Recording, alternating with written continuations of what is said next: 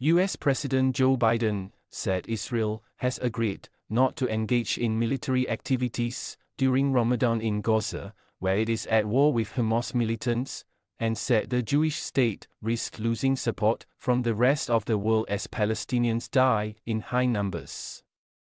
Biden, who made his remarks during an appearance on NBC's Late Night with Seth Meyers, said Israel had committed to making it possible for Palestinians to evacuate from Rafah in Gaza's south before intensifying its campaign there to destroy Hamas.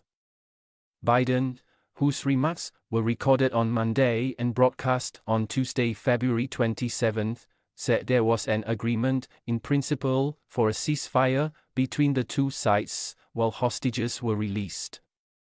Ramadan is coming up, and there's been an agreement by the Israelis that they would not engage in activities during Ramadan as well, in order to give us time to get all the hostages out.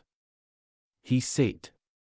The Muslim holy month of Ramadan is expected to begin on the evening of March 10 and end on the evening of April 9.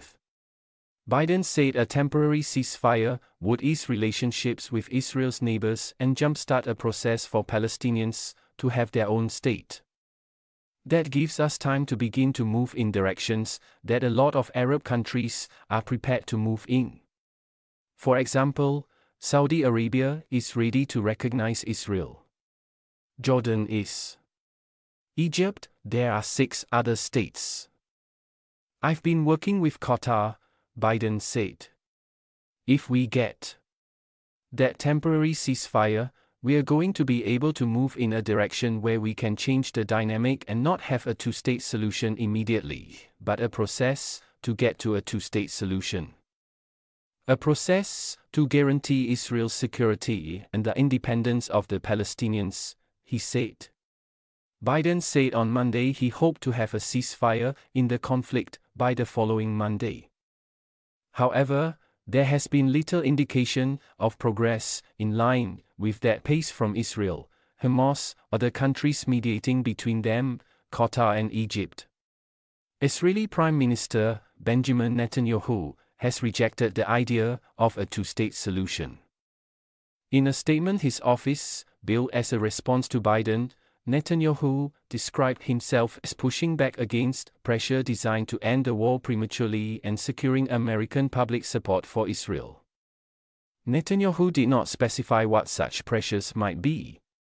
Biden, a Democrat who is running for re-election this year, has seen support among young Americans and left-leaning progressive voters sink as a result of his staunch support for Israel and sky-high death tolls among Palestinian civilians.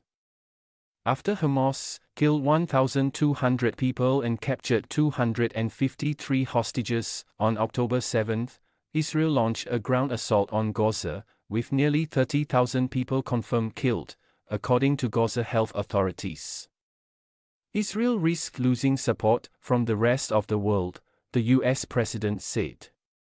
There are too many innocent people that are being killed. And Israel has slowed down the attacks in Rafah. Biden said. They have to, and they've made a commitment to me. They're going to see to it that there's an ability to evacuate significant portions of Rafah before they go and take out the remainder of Hamas. He said. But it's a process.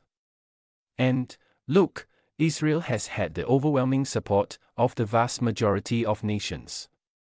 If it keeps this up, they're going to lose support from around the world. And that is not in Israel's interest.